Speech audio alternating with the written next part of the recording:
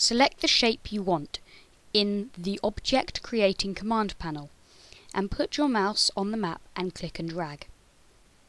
When you think the size of the shape is okay, release your click. The newly created shape will be selected automatically.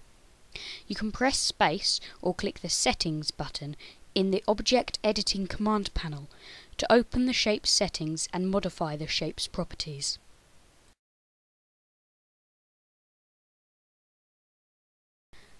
Select the Hinge joint button in the Object Creating command panel, then click on the position you want to put the hinge on. The newly created hinge joint will be selected automatically.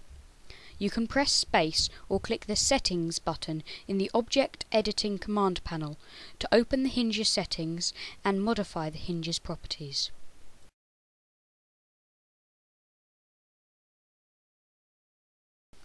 Select the Slider Joint button in the Object Creating command panel and then click and drag on the object you want to put the slide on. Next, either release your click on another object or on the background. This shows the angle of the shape's movement. The newly created slider joint will be selected automatically. The two squares either side of where you just released control how far the shapes move and in which direction. You can press space or click the Settings button in the Object Editing command panel to open the slider settings and modify the slider's properties.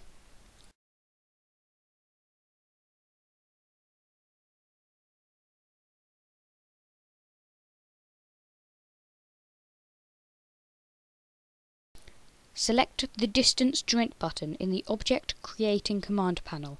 Then click on the position you want to put the first anchor point and drag. Release your click on the position you want to put the second anchor point.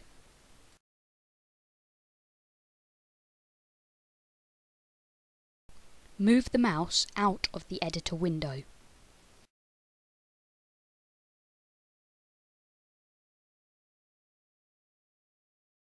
Select these shapes using click and drag, then click the Glue button in the Object Editing command panel.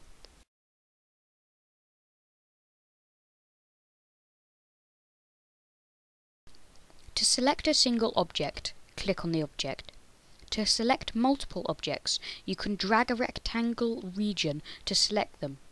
You can also hold Ctrl when performing click selection and region selecting to add or remove selected objects.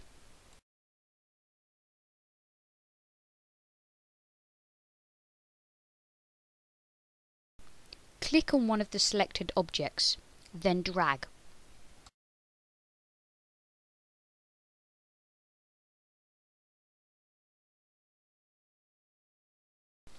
Hold Shift and click on one of the selected objects, then drag.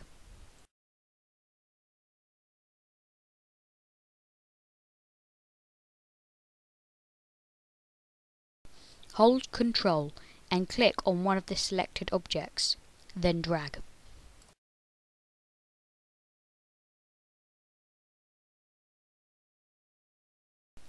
Hold Ctrl and click.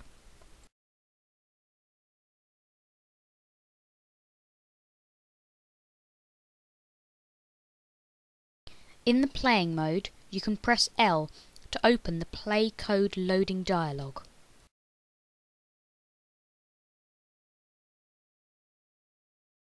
Currently, to make a shape spin, attach a hinge to the shape, then enable the Enable Motor property of the hinge joint in its settings. Then set the motor speed property.